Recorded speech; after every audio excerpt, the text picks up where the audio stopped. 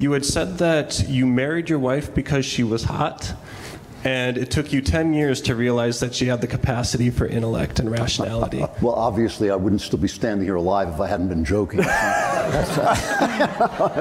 But I was making the point that men are attracted to women physically. I picked my wife up hitchhiking, and I wasn't driving a car. I had to run to get my car to pick her up hitchhiking, and nearly killed an old lady driving around the one-way grid to get to her before anyone else picked her up because she was so beautiful. Many years later, when I was watching her handle a crisis, and she was on the phone talking about really desperate life and death things, when I thought, you know, I really just liked her legs. I did not know that this was who she was. I did not know she would become this woman, and was bowled over by a gift from God. That's a gift from God.